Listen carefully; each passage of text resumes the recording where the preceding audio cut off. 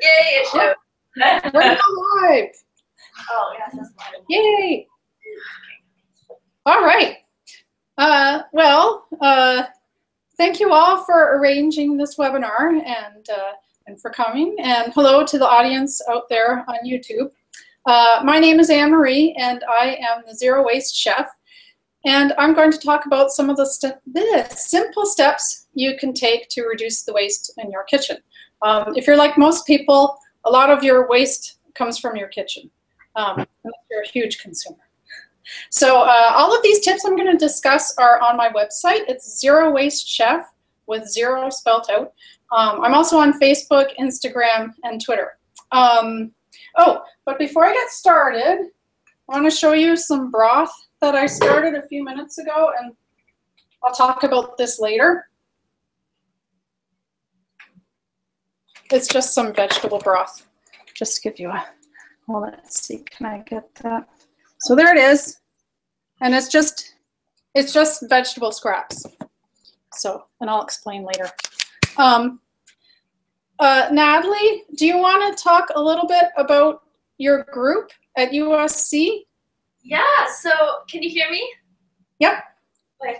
So we're the Food Recovery Network. So it's a national organization, but our chapter here at USC is brand new. We're turning a year old very soon.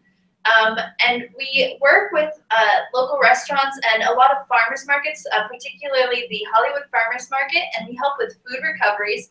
So food that would otherwise be thrown away or not sold, instead of them throwing it away, we ask them to donate it to us, and then we can go ahead and donate it to nonprofit organizations that feed the hungry. So we're really interested in reducing food waste and that kind of stuff. So we're so excited that you can teach us about it in our own homes.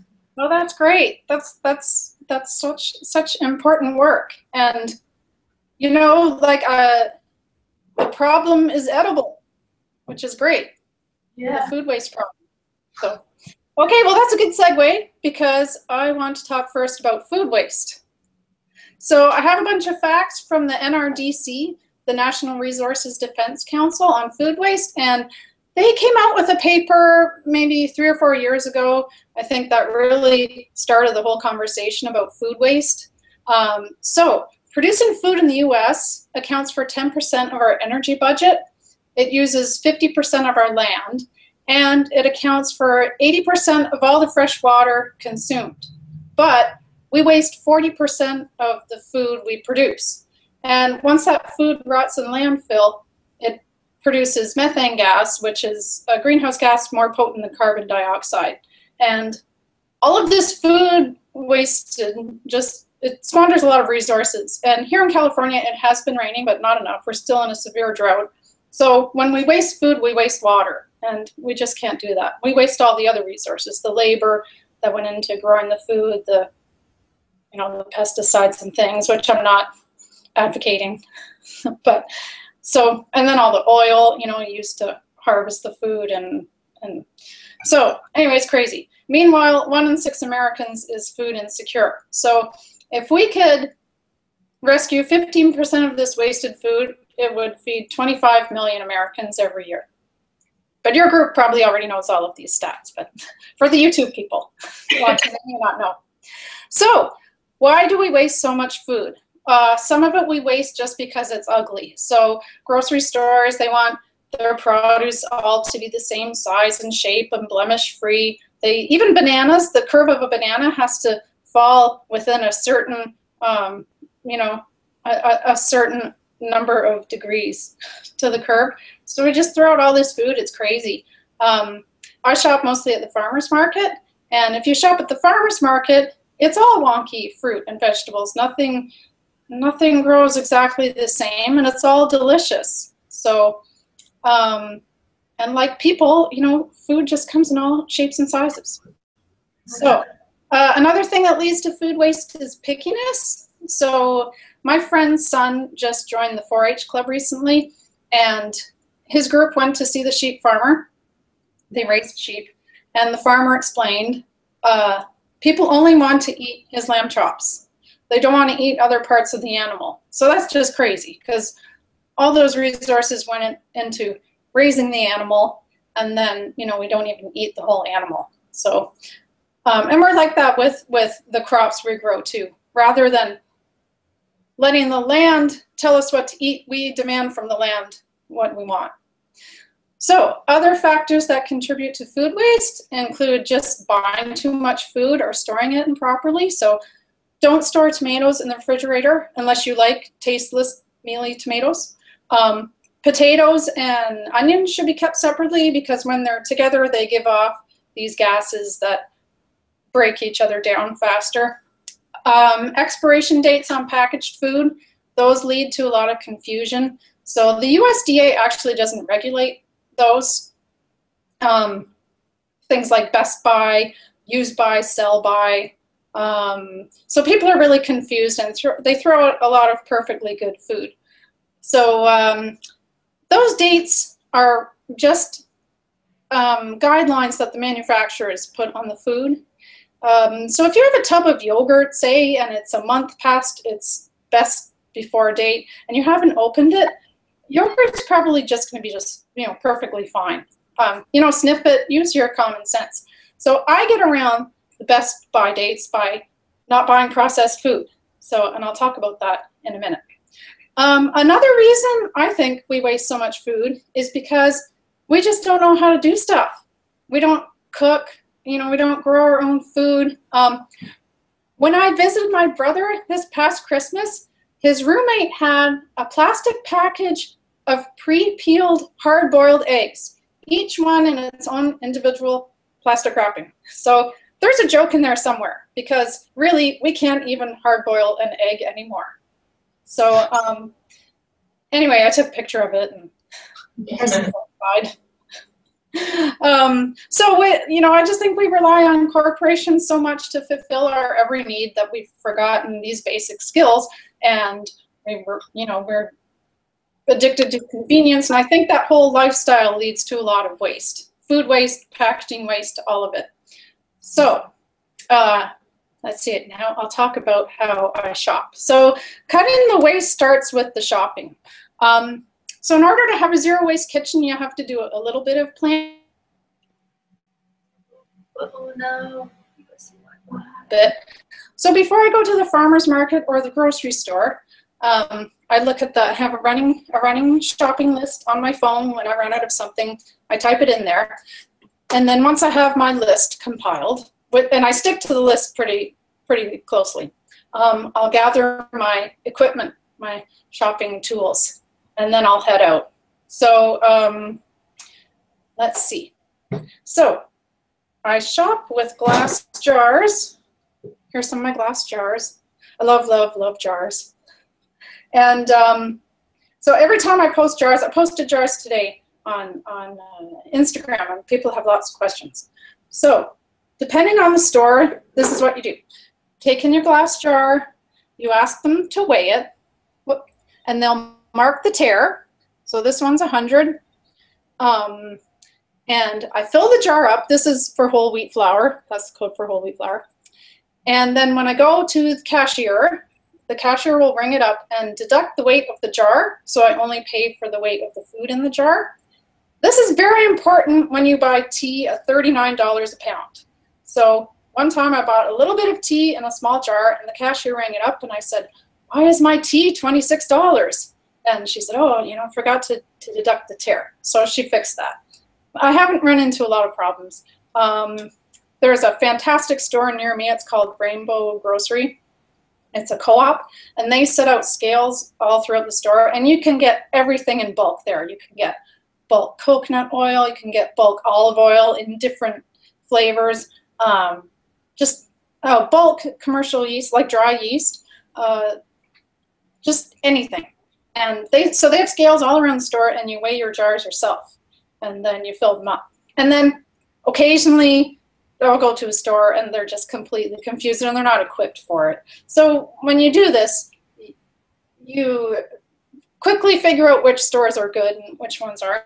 And so a few people today on Instagram said, I've tried to take jars and they won't let me. So one woman said she takes bags. So that's another thing I do. I have these produce bags that I sewed myself.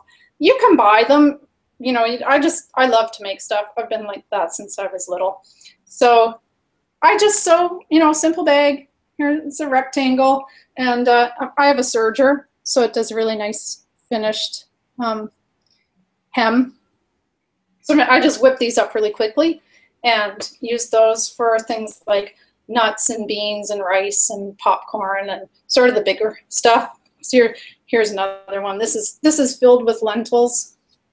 So, and oh, and I also freeze bread in these bags. So here's a loaf of sourdough bread. You can kind of see through there. And so these are good for freezing cookies, although when I do make cookies, we eat them so quickly. But they will keep in the freezer in these bags. Oh, and you can use these bags as a salad spinner. So my kitchen is tiny. Like, there's my, you know, there's my kitchen. It's teeny tiny. If I have one of those big plastic salad spinners, that's going to take up like 5% of the square footage in my kitchen. I just don't have room for it. So what I do is I put the greens in my bag, and then I just go outside, you know, wash them and just whip it around. It works like magic. And then when you're done, just put the bag in the refrigerator, and you have, you know, you have a bag of spinach all ready to go, but none of the plastic. So, okay, so those are my cloth bags. Oh, and I take metal containers. So here's a tiffin, the top of my tiffin. There's a bottom part too. And these are great. I love these. They're stainless steel. They're not that heavy.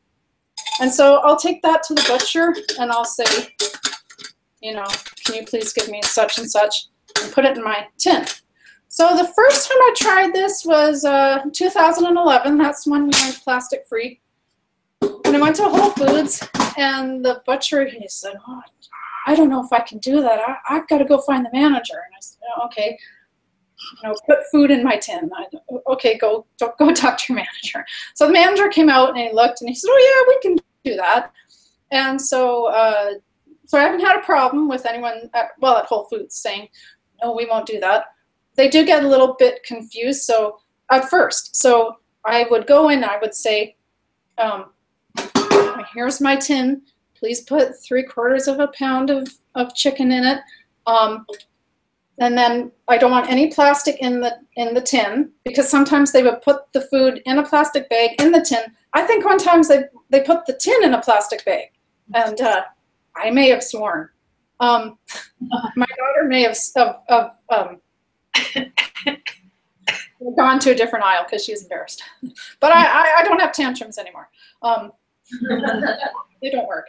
But so I find, yeah, you just explain, you say exactly what you want, and then say, just put the label on top, because sometimes they'll put the label on a piece of plastic and hand you that. And they'll say, well, I don't want to gunk up, you know, the top. And so I just say, put the label in there, it's fine. And so they do it now at Whole Foods, and they actually smile now, and they thank me. They say, oh, thank you for doing this. And, you know, at first they're like, oh, I don't know. So, you know, because different people have told me, well, you told me, Natalie, that they won't let you bring your own containers at the Whole Foods down there. Yeah. So I hear that from people. So, but I think the more people who do this, the you know, sooner stores are going to change. So, oh yeah, I wanted to, after my produce bags. So I just wanted to mention another little thing. So knitting and sewing and just really simple things helps with this, but you can also just buy the stuff made. So, you know, I've got my cloth produce bags. These are napkins I sewed. Some of these are 10 years old. And so my serger also does this nice rolled hem. So all I did for these, this was extra fabric from a project my daughter worked on in a sewing class. So I just cut out a square and just do the rolled hem along the edge. Zip, zip, zip, zip. That's it. And I use thin fabric so they don't take up much room in the washing machine. And so, you know, that helps cut down on that. And paper towels, my mom doesn't know how I live without paper towels, even though she grew up with without paper towels. I just use rags, you know, old t-shirts. I have 2 kids, so I have enough old, too small cotton t-shirts to last me the rest of my life. And I just cut them into rags and use them. And it's fine. Never buy paper towels. And so one time, I don't know, a few years ago, my daughter said, we're all out of sponges. We need sponges. And I thought, well, I wonder if there's something else we can do. And so I knit these little dishcloths. And they're just a nice checkerboard pattern, which is super easy. If you're an adult learning how to knit or you're teaching a child to knit, these are perfect. And this checkerboard pattern creates some friction when you're washing. So I made those, and here's another one I just did. This is just some cotton. You want to use natural fibers because you don't want little plastic fibers going down the drain. Anyway, so being kind of crafty, and those are super easy. You know, you don't have to like be an expert knitter or anything. But anyway, if you enjoy that type of thing, not everybody does, but you know. So back to the shopping. So I started shopping this way in 2011 because I'd been reading a lot about the plastic gyres in the ocean and about animals, you know, ingesting the plastic and birds feeding their young plastic, and the babies, or the, you know, like baby birds, they feel full because their stomachs are full of plastic, but they haven't eaten and they starve and they die. And I just thought, I don't want anything to do with that. There's got to be a better way. And so it was actually my older daughter, Mary Catherine, who found Beth Terry's blog, My Plastic Free Life. So we started doing what Beth does. And, you know, just, it took a few months to cut out the plastic, but, oh, whoops. Forgot, I took the lid off my broth, had to put it back on. You know, it wasn't too difficult. We live in you know, we're lucky we have great farmers markets and good bulk bins here. But anyway, so after I cut the plastic, I realized immediately, oh, I'm not eating any processed food. And I hadn't intended to clean up my diet, but I did. My diet's not perfect. This is my dedicated jar for chocolate in the bulk bins. But it's a smaller one, and I only fill it, like, I don't even fill it all the way up. Anyway, so my diet isn't perfect, but it's a lot better because I eat, you know, I eat real food. I don't eat anything processed. So, and this is the healthiest I've ever been in my life. So since 2011, I've been sick once, although it was awful. This year, there's this horrible cold going around, so I did catch that. I eat a lot of fermented food. I think that's sort of a natural progression when you simplify your life and your cooking. You start to ferment stuff. That's another webinar on fermentation. So, okay, so after I shop, I come home and I do some prep. And prepping helps prevent food waste because some stuff just goes bad quickly if you don't deal with it. So like lettuce and spinach, I'll wash it and, you know, spin it around in my bag like I showed you and put it in the refrigerator. Strawberries, you have to either eat them all or freeze them or they'll go bad. So I'll fill up my big Le Creuset pot or a bowl, fill it with water, and I'll wash the strawberries and I'll slice them and freeze them on a cookie sheet. And then when they have frozen, I'll transfer them to jars and put the jars in the freezer. Then in the water, I'll watch the next thing, so lettuce. And then after that, maybe carrots until I get to the dirtiest stuff, the potatoes. And then I kind of have food ready during the week. I've done a little bit of prep and it makes my week easier. And I think when you've got the food at least cleaned, you're more likely to actually cook and not waste the food. And so when I'm doing that prep, I'll usually trim the carrots, the tops and bottoms. Onions and celery I'll do later. But throughout the week, as I'm cutting up vegetables, I save all the little scraps and I put them in the freezer. Oh, whoops, wrong jar. Ah. And so here's a jar with it looks like I've got onions in it and celery and squash peels. And then after I have a couple of jars, I'll make broth. So that's what's cooking over here. And I'm just going to look at it for a second. Oh. I need to turn it up a bit. So now I'll talk a bit about how I store food. I mentioned it a little bit. So after I cut those carrots, I'll put them in a glass container. I like to store food in glass because I can look in my fridge and see, oh, hey, I've got this, this, and this. Or, oh, there's that soup from the noodle place the other night. I couldn't eat it all. So I like to take a container with me when I go to restaurants. And then you can bring the leftovers in that. So if it's in glass, you're more likely to eat it. If it's in the opaque container that the restaurant gives you in the back of the fridge, you might not eat it. And then it's just going to rot, and you just, you know, you've wasted the food. So, so I save all my jars. I love jars. Today I found a really nice jar in the recycling bin. It's a nice, short, wide-mouthed jar. I love jars. Oh, out! It's a crazy world. So earlier this year, I wrote a blog post on freezing food, and people loved it. It's my most popular post ever. And someone on Facebook, so every week I post pictures of my farmer's market haul, or almost every week, all the stuff I brought home, all my vegetables.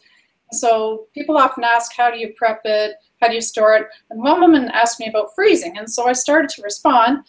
And I said to her, you know, this is actually getting pretty long. I think I'll write a blog post on it. So I wrote that. And so I guess a lot of people don't realize that you can freeze food in jars. They're worried that the jars are going to break.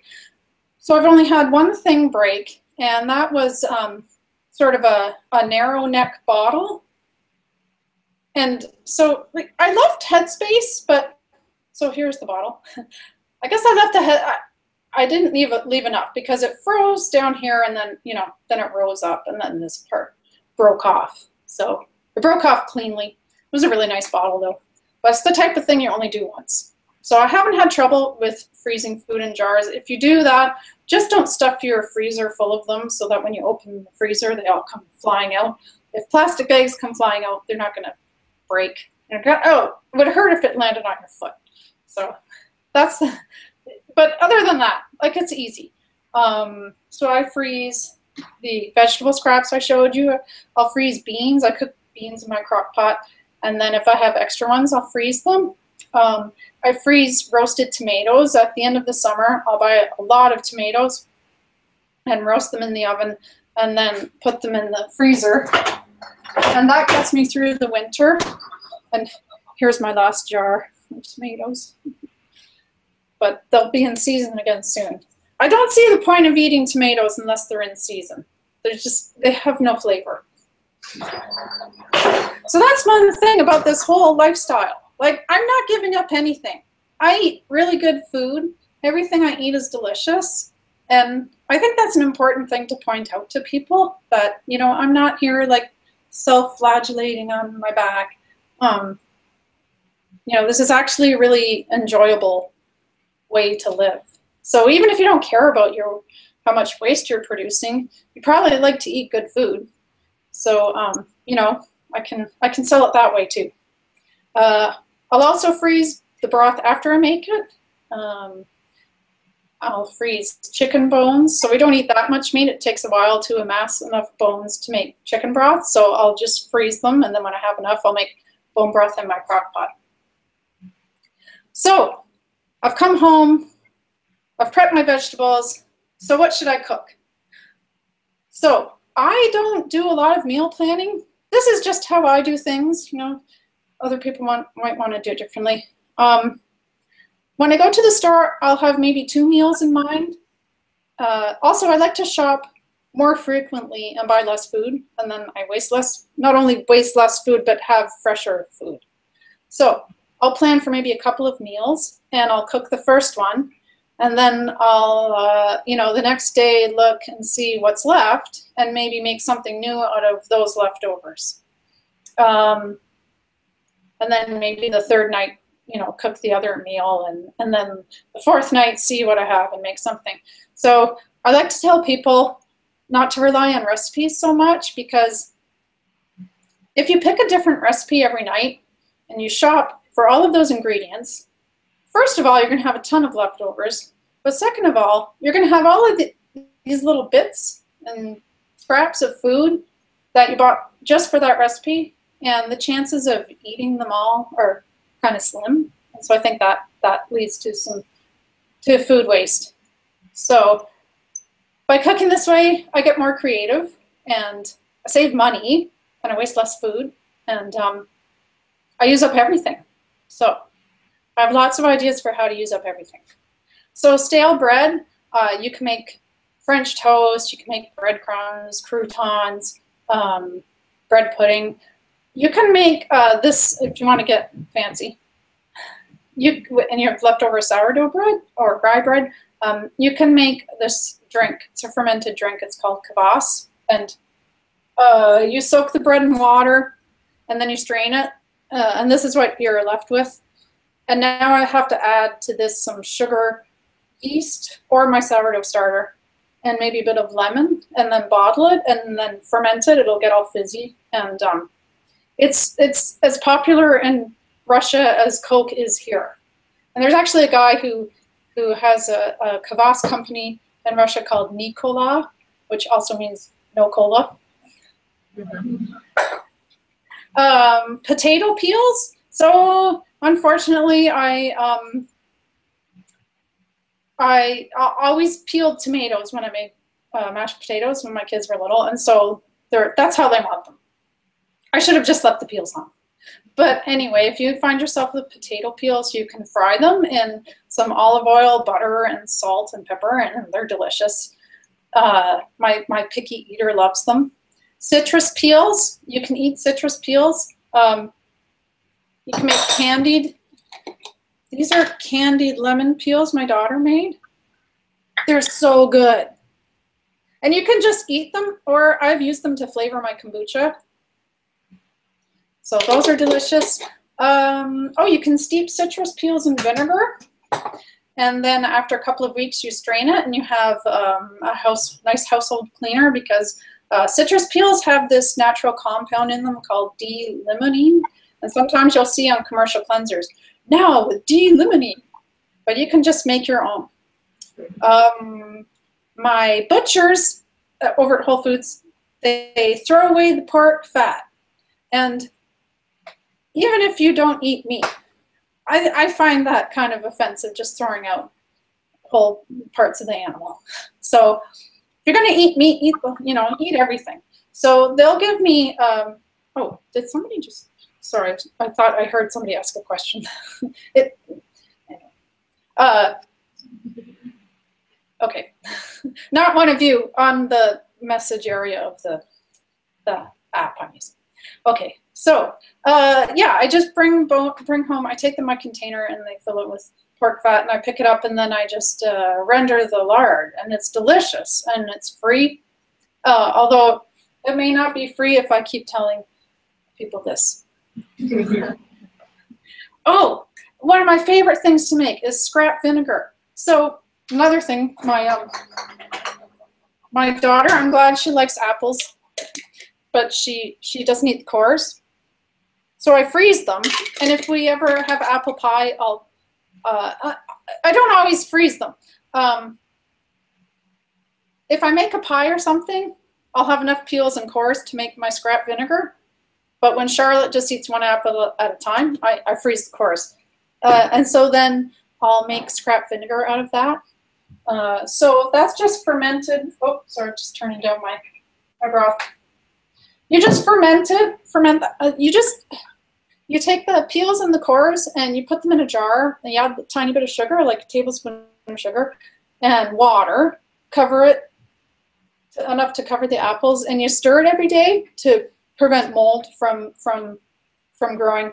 And then after about maybe a week, it turns alcoholic, and then it will turn vinegary. And then you have vinegar. You have free vinegar, like made out of what people consider garbage. That doesn't sound very appetizing.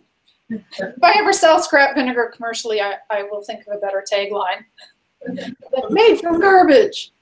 So It's super easy. It's so easy. It's free. It's not as strong as cider vinegar, but it's vinegar, and I've used it in cooking. I use it for cleaning. I do a vinegar rinse of my hair. Well, I had been washing my hair with baking soda, but it started to get kind of dry and doing a vinegar rinse. Now I'm trying this shampoo bar, and you kind of have to do a vinegar rinse with a shampoo bar because it leaves like a residue on your hair.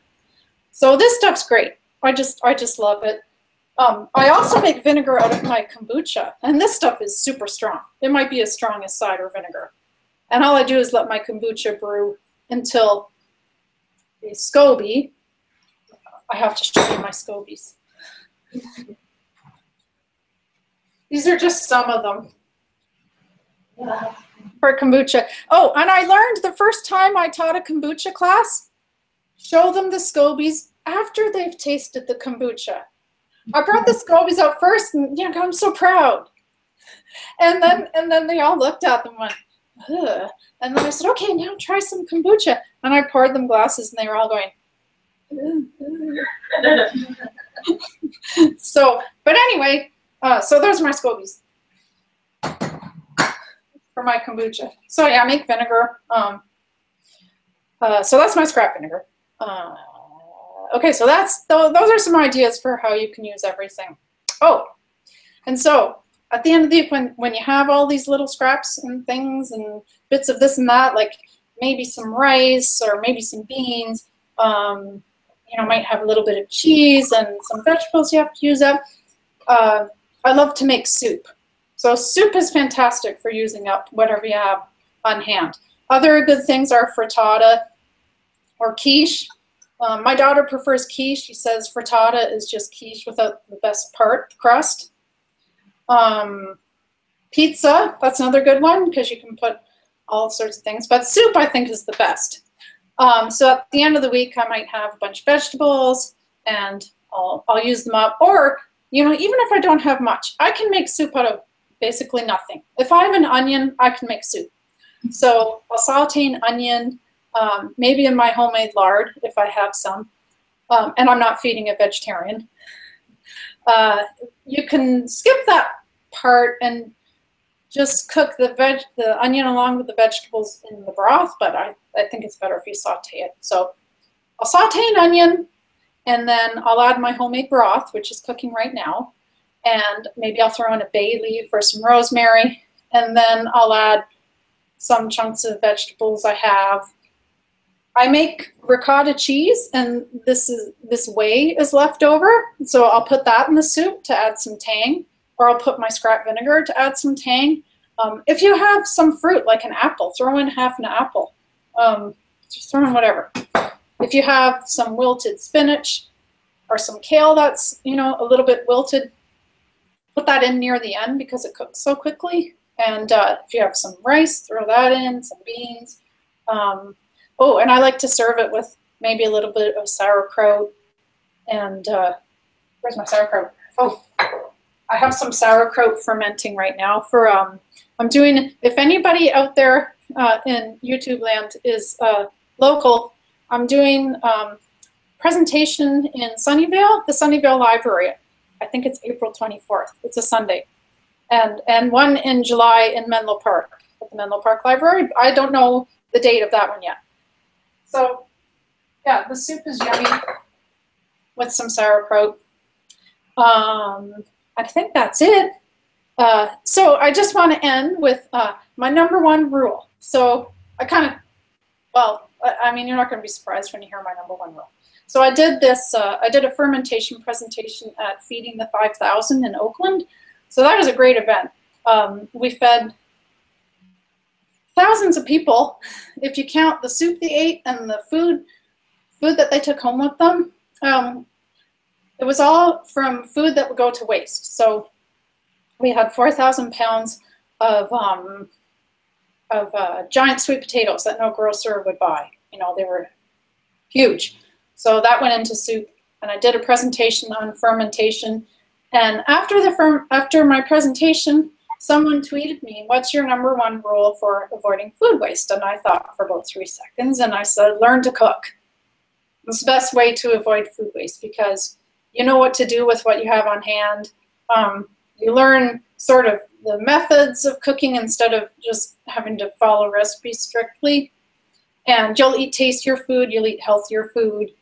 You won't snack so much because you'll have to make all of your snacks. And just use it all up. So I think that's it. I think I covered everything. Oh, books. I have to give you some book reviews, or I mean book suggestions. So I love Michael Pollan. So this is Cooked, and he talks all about the importance of cooking. I have a signed copy. I met him last year, and I rambled like a fool. It was after a lecture he gave in Berkeley. So, and then this is great too. Dan Barber's book. I met him too. Made a fool of myself. He gave a lecture in Mountain View, where I live. So I got that signed too. Anyway, so this is great. All about the future of food and sustainability. It's fantastic. I read one review, and the reviewer said it's Omnivore's Dilemma 2.0. So Michael Pollan wrote Omnivore's Dilemma, which is also fantastic. He wrote that in, I think, 2006 maybe, and this came out in 2014. And then, if you're interested in fermentation, I talked about it a little bit. Or if any of you are biology majors or medical students, this is awesome. The Good Gut talks all about the latest research on the microbiota, the microbes, or our gut bacteria, our gut microbes, and tells you why you should take care of your gut. And at the heart of it is fermented food. Like, they actually come out and say, instead of taking probiotic pills, we recommend you eat fermented food. So this is like a prescription for eating kimchi. And it's really good. So those are my books. I mean, I could talk about books all night, but those are 3 that I pulled out before we started. And I think that's it. So thank you. Well, thank you. Natalie, you said you had a bunch of questions, so yeah, well, I answered some. Do any of you have questions first? Anyone off the top of their head? Yeah, please. What do you do with fruit scraps? Fruit scraps? Well, so you can make scrap vinegar out of some of them. So you can make scrap vinegar out of, I use apple peels and cores. You can use pears. You can use pineapple. I don't tend to buy pineapple. I buy a lot of local. I try to buy all local stuff. So, but I won't give up chocolate. I'm not giving up chocolate. Not yet. It's not going to happen. So, and I've heard about people making apple jelly out of apple peels. I haven't tried that yet. I have a very long to blog list and to make list. There are a lot of things I want to make. So, but scrap vinegar is a great thing to make out of fruit peels and fruit scraps. Fruit's a little harder than vegetables because you don't. I mean, I don't know what fruit broth, if that's even a thing. But that's what I would do. Thank you. Oh, you're welcome. I was just wondering if you grew anything yourself. If I grow anything myself? Yeah. Well, so I have a really shady yard, and I tried to grow some things out there last year, and they didn't do so well. But I think, so the herbs did okay. So I think I can grow some herbs. Right now in my yard, there's a bunch of miner's lettuce. That's just some naturally growing stuff. So we ate some of that in a salad last week. It was really good. So I'd like to plant some herbs. I think I might be able to grow lettuce and kale.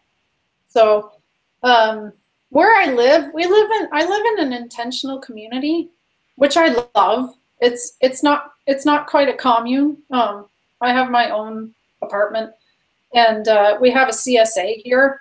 So we grow a bunch of stuff out in the garden, and The community bought a farm at Half Moon Bay a couple of years ago, so I have an egg subscription. I get a dozen eggs every week, and those hens are, like they probably get massages. I mean, those are probably the world's best treated hens. And my neighbor was telling me when she's at the farm, they come running up to you. They're not afraid of humans. So, so no, I don't grow. I have grown stuff in the past. So when I was pregnant with my daughter, who's now 21, I built an armoire.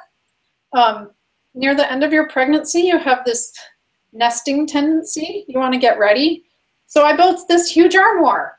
It was gigantic. I mean, it was like, really, it was, I don't know, 7 feet tall. It was really wide and had shelves. And I put fluorescent light, because I lived in Canada. I'm from Canada. And so I put fluorescent lights in the top. I rigged them and I had them in there. And I started plants under fluorescent lights because you can't plant there in Ontario, near Toronto. You can't plant until after the May 24th weekend. So you have to start stuff indoors. So I did that. That was fun.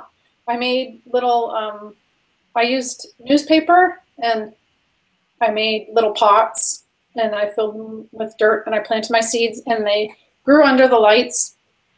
And then I planted them and we had the plants, everything did really well. So that was fun. And then I gardened a little bit in California. I grew some vegetables when I lived in a house with a really sunny yard. But now it's so shady. So that's a really long answer for no. Really. I wish I did. Well, I have another question then. You're very resourceful with your food, so I was wondering if you had anything to compost at the end, or do you use it all up? So yeah, I do have stuff I compost. So I have 2 compost piles outside. So can't talk. We have a compost here for the community, but the guy who runs it isn't listening. He's really strict about what you can put in there. We're not allowed to put in like grape stems and avocado peels and pits and different things. So I started my own rogue pile in my yard. And all I do is I just throw the stuff on the ground. I didn't build anything because I thought if I wait until I build something, I'm not going to buy something because I don't want to, and I don't want a plastic bin. And so I just throw the stuff on the ground. And I have 2 piles, one cooked and one cooking. And it works. So I put in peels and pits and onion skin, put in orange peels. I don't always do stuff with my orange peels. I put bones in there, which apparently is a big no-no, but they break down. And after I've made stock out of them, really there's nothing much left to them. So I put bones in there. And you know, if my daughter doesn't eat all of her dinner, sometimes I'll eat it. I might be slightly OCD. But yeah, I have stuff to compost. Alright. So Emery, how long does it take you to cook a meal? Because we're like busy college students, so I'm trying to get how feasible this is. Like, I know a lot of it seems like the fermenting, you let it alone, but what about the other stuff? So yeah, I probably spend more time in the kitchen than a lot of people. Friends and family are always trying to get me out of the kitchen. So now my daughter's your age of you kids. I sound like my mom. Now you young kids, this is what you need to do. So yeah, Mary Catherine had a hard time when she went away to school, and so she would just cook big vats of stuff.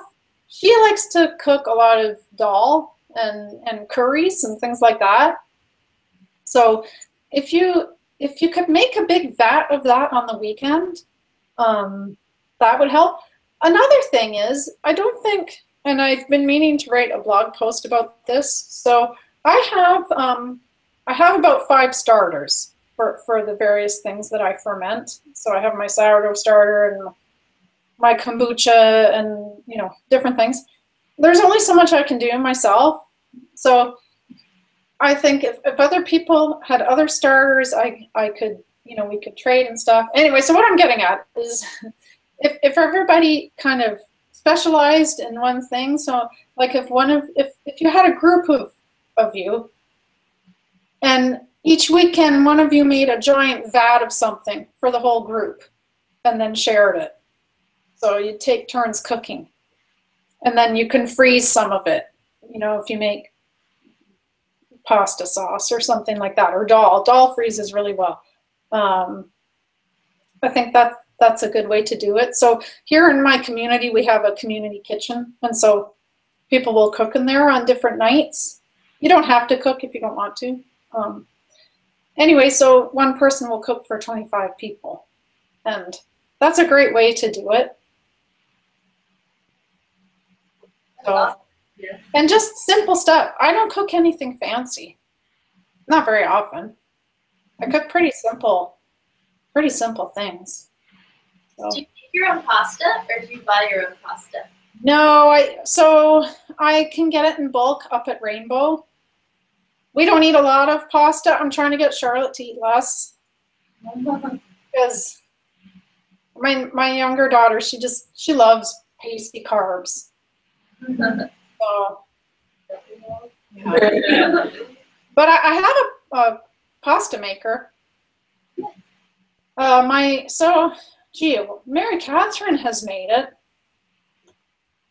It's delicious. It's really good. Yeah, the front stuff. What I really want to do is make sourdough pasta with my sourdough starter. So that's been on my to-do list, I think, since I started my blog, and I just haven't done it yet. But because most of the carbs I eat are sourdough, like sourdough bread and sourdough crackers. This morning I had sourdough pancakes for breakfast. Yeah.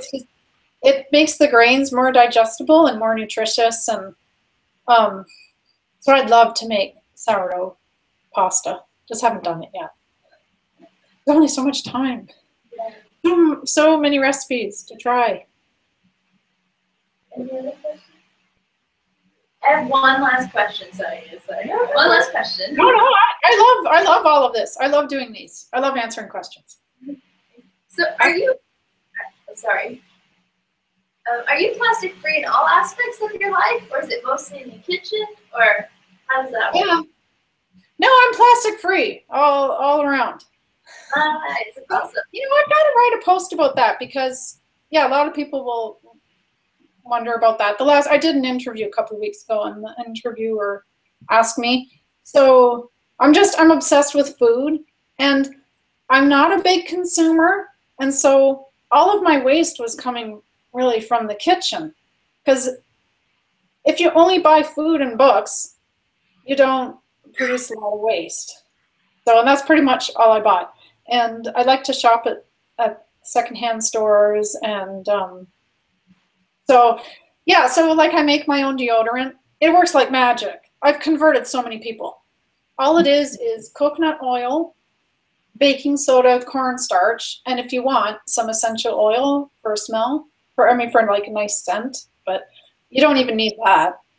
And I like to melt the coconut oil. You don't have to do it, but I find it's hard to mix everything up. So I melt the coconut oil on low heat and add the stuff and mix it up, and it makes this sort of cream. And you use just a tiny amount, and it works better than anything. So yeah, I make my own deodorant. I use homemade toothpaste. Right now I'm out, so I've been using baking soda, which I find is a little harsh. So I really have to make some more toothpaste.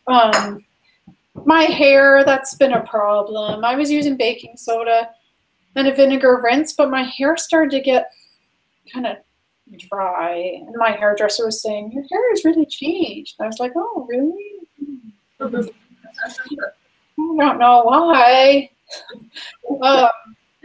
So I can buy shampoo in bulk up at Rainbow. And my daughter, so my younger daughter, she's really good. She doesn't complain very much about all of this, just a little bit. But there's no way she's using baking soda and vinegar to wash her hair. It's just not going to happen. So I buy bulk shampoo up at Rainbow. And then bathroom tissue, I buy bathroom tissue wrapped in paper. Some people use something called the family cloth, and they use cloths and they wash them. We have a jar of cut up cloths in the bathroom, and yeah, when Charlotte saw them, she said, "I'm moving out." So those, that hasn't gone over. And okay, this is, well, you can handle it. So I use a Diva cup and cloth pads. So when I made receiving blankets for Charlotte when she was a baby, she's 15 now. And then several years later, I used the flannel to make pads, to make homemade cloth pads. Yeah, I mean, it's awesome. And, that was a few years ago. I made those 10 years ago. And even some of my progressive friends here in Northern California thought that was totally disgusting. I'd ask them, what do you think women used to do? That's awesome. Yeah. Yeah, I mean, it saves money. It saves resources, What else do I do? I don't really wear makeup. Safety. I don't dye my hair, it's too much work. I recently got bangs, and so I've got this shock of gray now that doesn't show up. Before I had long bangs, and they went this way, and so you didn't see all of this. But I don't care. It's normal to have gray hair. I'm 47, What else do I do? It's mostly the kitchen. I buy detergent in bulk, or I make detergent.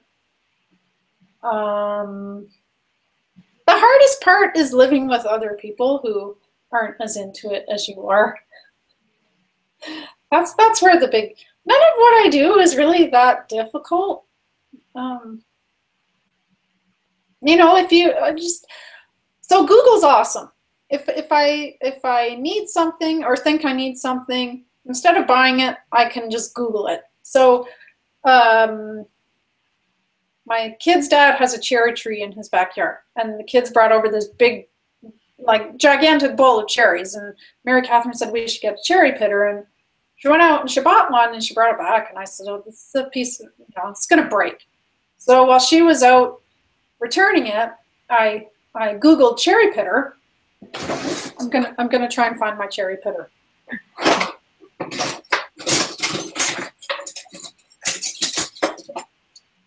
Aw, I don't think I can. Oh, here it is. So I Googled cherry pitter, and I found this. You take a fork and you bend the prongs down and you curve these top ones. You just plunge it into the cherry and pull the pit out. It works like magic.